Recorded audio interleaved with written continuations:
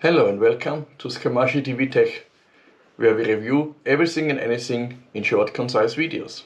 In this episode we have a one-hand mixer with one mixer, so it's not a double mixer, it's just a one-hand mixer for small things you want to mix. And it is battery powered, so it can be brought everywhere and is portable.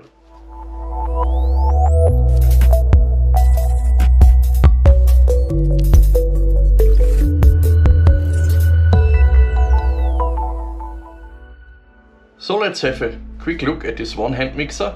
It is USB rechargeable, so that means you have no cord, it is battery powered and can be also used portable, so you can bring it with you, and as we can see from the small box, it is very small.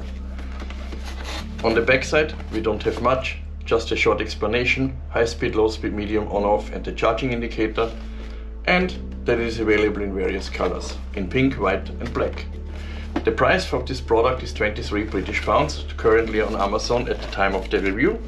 When we open the box, we find a little hand mixer multi-language user manual in color and on a very good quality paper. We find the accessories. We have one here, two. We have the USB charging cable, which is very short, I would say. And we have the hand mixer itself, which is very small and has here a little button, and as you can see it is charged, it is working. Charging plug unfortunately is micro USB, not USB-C. In 2021, in my personal opinion, everything should be USB-C, there should be no micro USB anymore on new devices. Okay, so we have now this little handy mixer here, battery powered, which means you can bring it anywhere. We have the USB charging cable.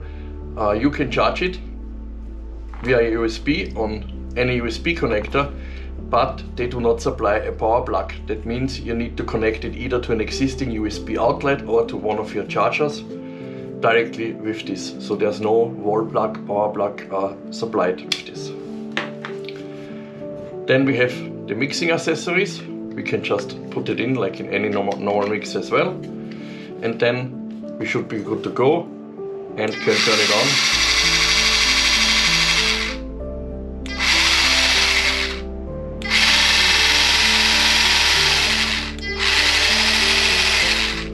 So as we have seen, you always turn it on and off to increase the speed.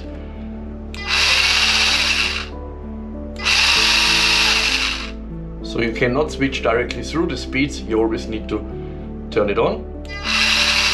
Slow speed, turn it off. Turn it on again. Medium speed, turn it off again. And turn it on again, and then we have high speed. To remove it, just pull it out like you would do with any hand mixer. Plug it in again, and the same with the other one.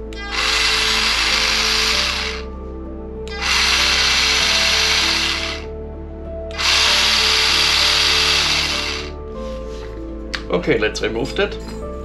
On the bottom we can see it has a CE sign and FC, so all the necessary signs are to be allowed to sell it in Europe on the device. So that should give you a fairly reassurance that it's not exploding in your face. It is battery powered. I tried it fully charged. It takes about an hour, 1.5 until it's fully charged. I think if you need a portable mixer for any purpose or whatever, for 23 pounds, this is a good device. The quality, it feels a rubberized quality, feels very good, feels quality, except the switch. The switch feels very cheap, plasticky.